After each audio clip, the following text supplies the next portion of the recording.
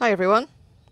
So in this little video, little hints and tips video, I just want to demonstrate to you some of the materials and techniques that I use when I need to erase something on Pastelmat.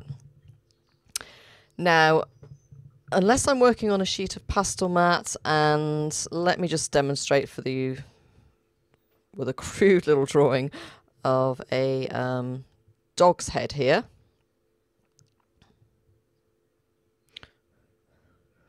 So here's my sort of doggy shape. Very crude little doggy drawing. So unless I'm drawing something like this head portrait and with this dog's head, unless I get some bits of pigment or dust or dirt falling into this outside area that's outside of the outside edge line of the dog itself, and I'm wanting to keep that background the same colour as the Pastelmat I'm using. So for example, in this one it's on white Pastelmat.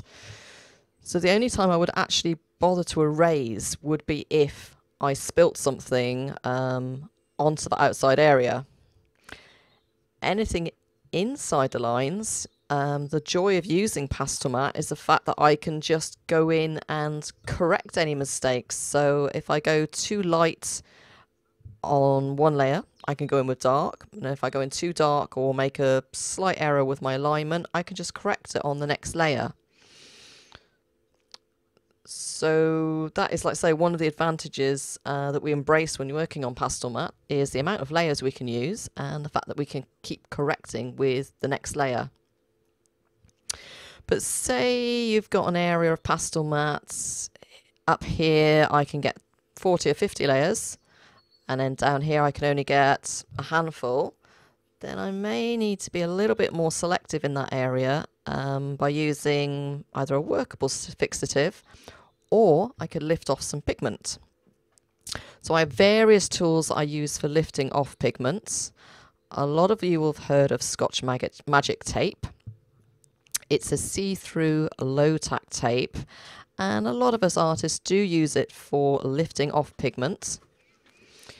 So you can use it to lift off pigment that's not wanted in an area, but also you can use it as part of your drawing techniques for lifting off specific shapes, for creating fur texture, creating grass.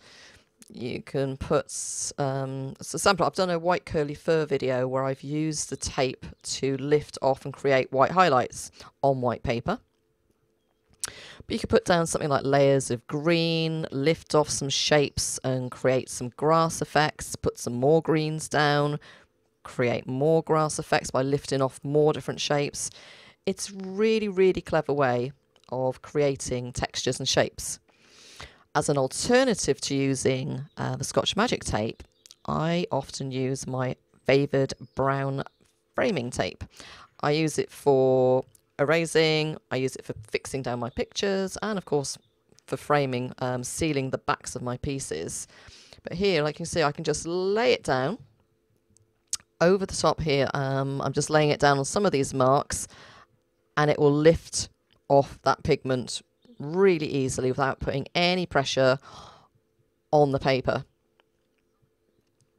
So if you just want to lift off a little bit of pigment in an area where you've just made it a bit dirty, just lay the tape down and lift away. You can do that with the brown framers tape or the Scotch Magic tape.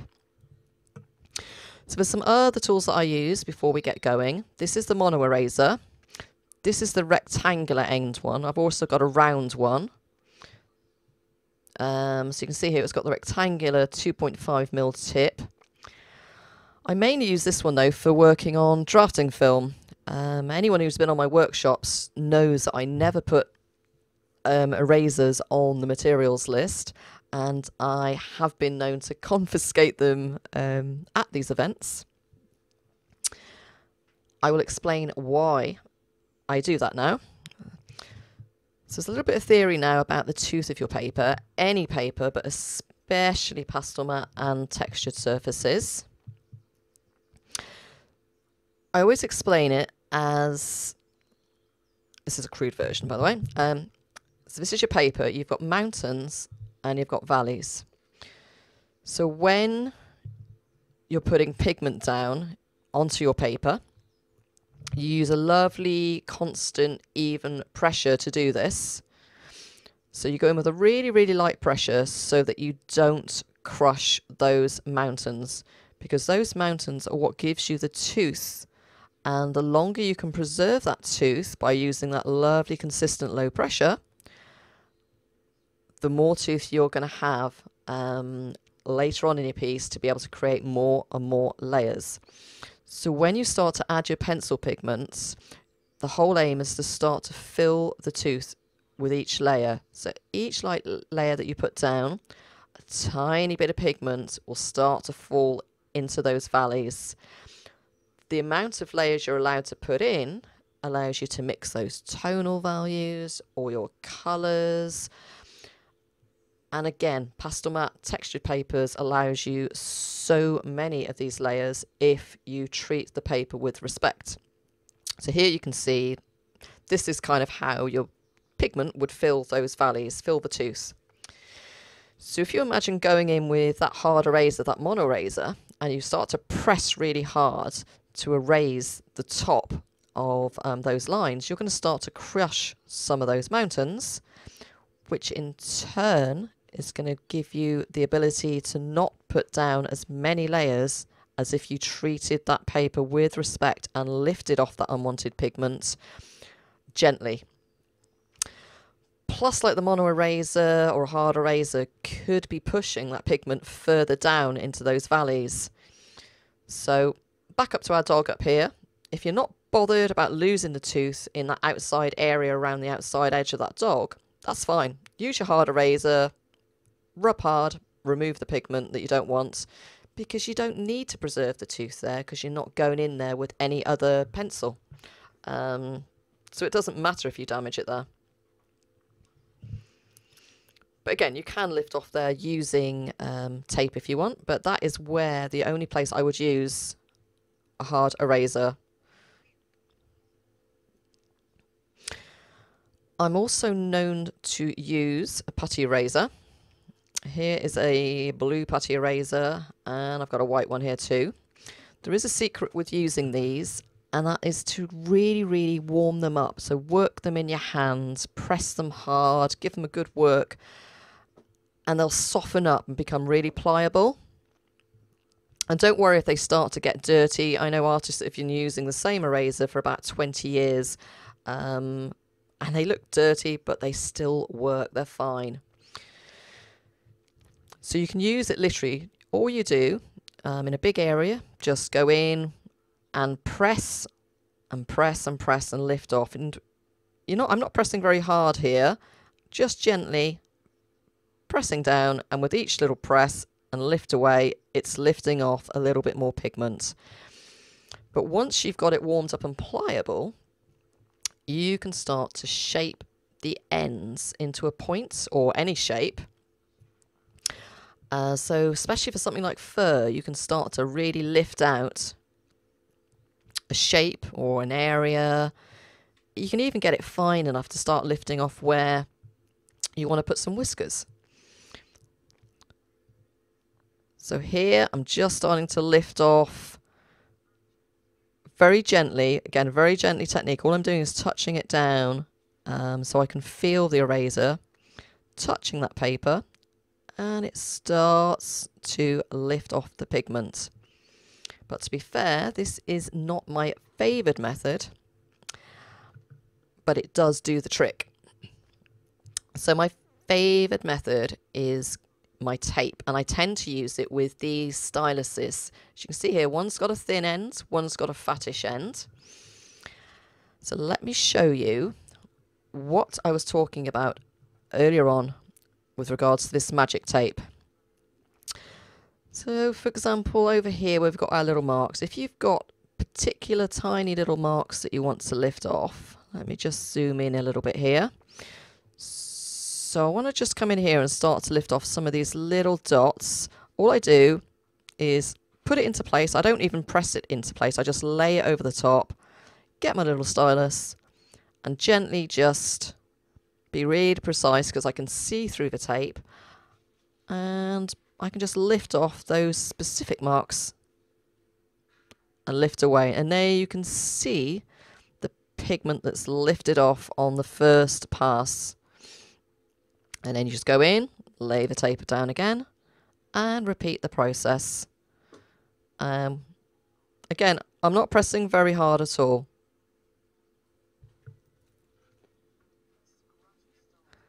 And it's gradually starting to lift that pigment off. Now, same over here. This area over here has got, I don't know, 3 or 4 layers of pigment down. So again, I'm just laying that pigment down. So if I want to lift off a bigger area, I might come in, if I've got a fingernail, I'm just using my fingernail, or I could just use my finger, or you could use, like, you know, the end of a paintbrush or something like that, just a big shape. And there you can see I can lift off a whole swathe, the whole area of pigment if I want to. So let's go in over the top of that area once more. Again, just rubbing gently.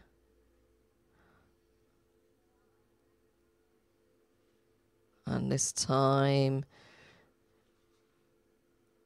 you'll see even more pigment come off, and there you can see the difference there. So you just go in there a couple more times and that will lift off pretty much all of that pigment down and without damaging that tooth. And of course, remember the brown tape, just to show here, you can just lay that down exactly the same as using the magic tape, little rub, and lift away. I wouldn't advise using masking tape. That's the only tape I probably wouldn't use because it can be known to pull the backing off the Pastelmat.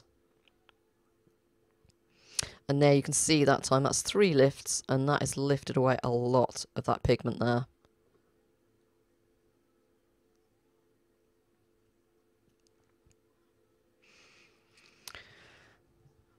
Okay, so now I want to go in with this area here that's got loads and loads of layers of pencil down. So again, I'm just going to drop this magic tape over the area. I've picked up my stylus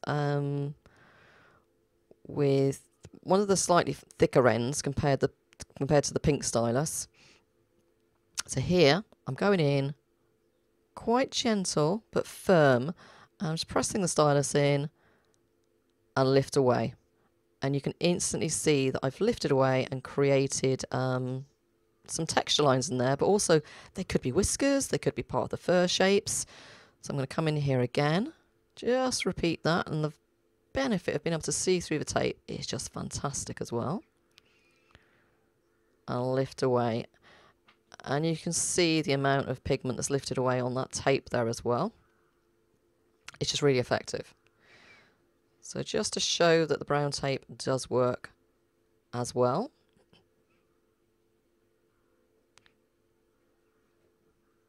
And there you go, lift away and just repeat that process.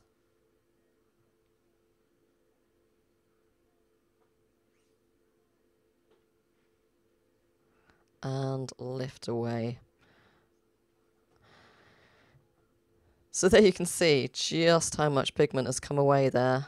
So you're not rubbing the pigment into the grooves, into the valleys, you're not damaging the tops of those mountains, you're not ruining the tooth, you're simply being really precise as well. So I'm just going to show you this as well. What I've done at the bottom of the sheet here is, people keep asking about, can you use the same technique on Panpastel? So I've just rubbed a couple of layers of Panpastel here, laying the tape down over the top, using the magic tape. We'll just do exactly the same thing, but there is a difference with the Panpastel. It's a lot softer, much more fine powdery, so it fills those valleys a lot more, so it's going to take a bit more effort to lift away. So here's the first lot that I've lifted off. Let's lay the tape down over again. And let's go in for round 2. So I'm coming in over that same area with the stylus. So if you wanted to use a really fine stylus, that's where you could go in and create whiskers. So look at that. There's proof there that this does work using Panpastels. And again, this will be a really, really good way of creating the highlights on curls, as well as the whiskers around the muzzle. Fab. So I can't wait to actually use this a little bit more on some of our Panpastel pieces. So this one here is one of the guards that you see people using online. They're more for drawing specific shapes, but you can use these for like a little safety measure. So what you do is you pop your tape down and you can lift off specific shapes. So if you need a straight line lifting off or a repeat of a curve that is exactly the same as the previous curve, you can just come in and use your stylus into one of the lines on this guide. So here I'm just going to do some straight lines, and then I'll do some little rounded ones that you could, it's almost like creating fish scales you could do. You can create any sort of shapes. So it's just a nice little tool to have, and they're very cheap to buy online. So here you can see I'm just using the little curves here, and you can sort of create like a little fish scale effect. But any little stencil will work. So being able to lift away your pigment is just as important as learning and understanding how to add your pigment. And it's finding that balance of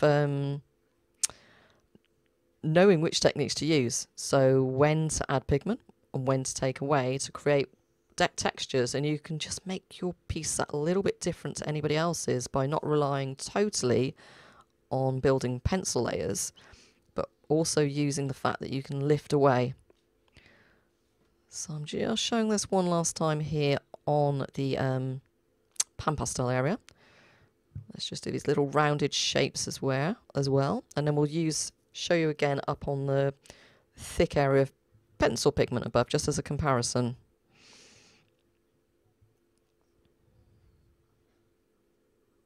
I think it's just so easy to go in with an eraser. It's a bit like people use blending tools.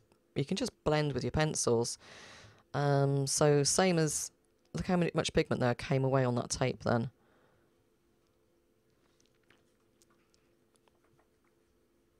So I'm going to come back up now to where I've got lots of layers of pigment. In fact, I'm going to put even more down.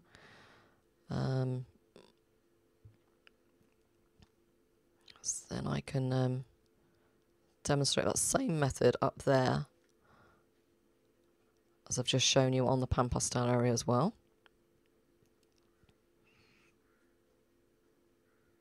So where you've lifted away here, if you needed to get a different colour into those lines, this is a great way of doing it. So let me just grab a yellow here, which will really show up against it. And again, you'd sharpen your pencil up a little bit more than I've got here.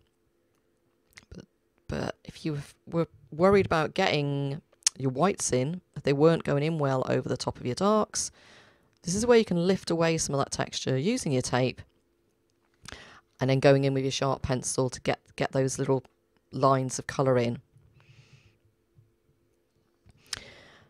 And of course you do have another little trick up your sleeve, which I'll show you right at the end. Some of you will probably know what that is I'm going to bring in, but I'll save that one right for the last part of the demonstration. Let me just zoom in here so you can see nice and close all of the pigment that's down. Let's lay that tape down. I'm not pressing it into place. Got the finest end here. And I'm just going to mark in a few little lines. I pressed quite hard there with the stylus this time. And again, just showing you can lift off a chunk of area as well.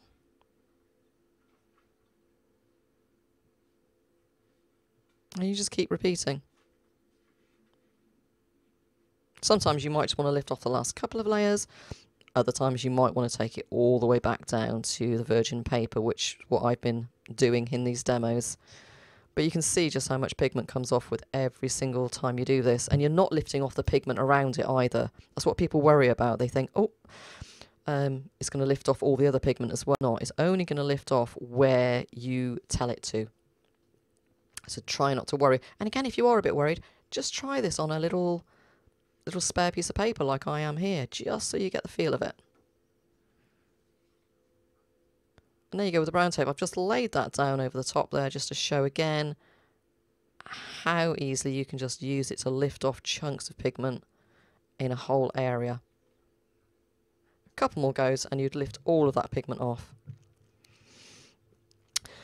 So that is pretty much the ways that I use, I erase, and the reasons why I don't use a traditional hard eraser.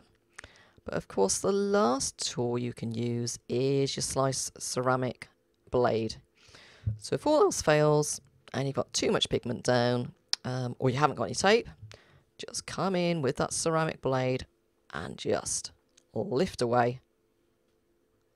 And you can take that down 2 or 3 layers or right back down to that base paper. You can take away whole sections of pigments or really precise tiny little lines, and then of course you can come back in then with a sharp pencil and get those bright colours or those bright white back in where you need it.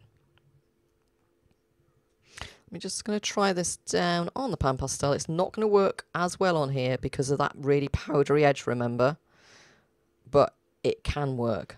So a combination of using the knife blade with your tape down on this pastel, I think that will give you the best results there. And let me just show you that. Let me just put a piece of tape. There you go. A little bit of tape using the stylus as well. And you rotate between using that and the knife. We'll give you, there you go. Let me just zoom in so you can just see that a little bit better. There you go. So I hope that's helped to explain what I use and why. And like I said earlier, I think it's just as important to know how to lift off pigment as part of your creative techniques, is just as important as knowing how to put pigment down.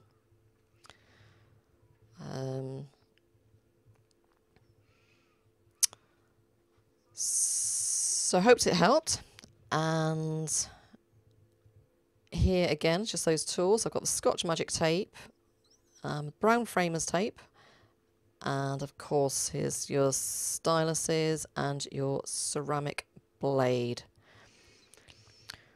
All really good weapons to have in your armoury when working on textured papers like Pastelmat and UArt. So if you haven't yet subscribed to my channel, please take a second just down here in the corner, just hit the button. It really helps my channel. So thank you very much for watching, and I'll speak to you all again soon.